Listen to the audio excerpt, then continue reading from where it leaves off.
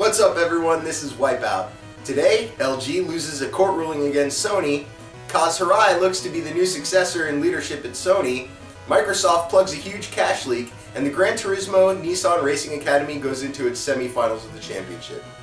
Recently, LG took Sony to court regarding the Blu-ray technology found in the PS3. This resulted in a 10-day ban on sales of the PlayStation 3 in the Netherlands. Today, the court ruled in favor of Sony, and all PS3s are back on sale again. LG is responsible for all of the PlayStation 3s that could have been sold during that time, and all of Sony's legal fees as well. LG is expected to follow up with another $350 million lawsuit, however things are looking like they're in Sony's favor now with the court ruling.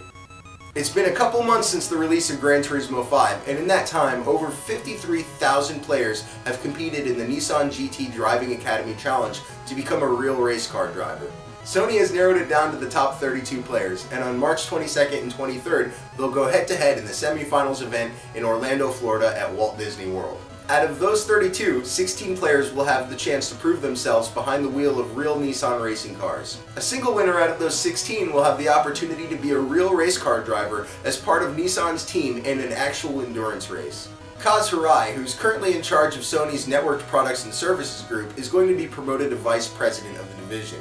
He's going to lead up not just video games, but almost all Sony electronics that are to be found in a household, including televisions, stereo equipment, and computers. Hirai could be positioned now as the next CEO of Sony behind Howard Stringer. Kaz had this to say in response. Ridge Racer!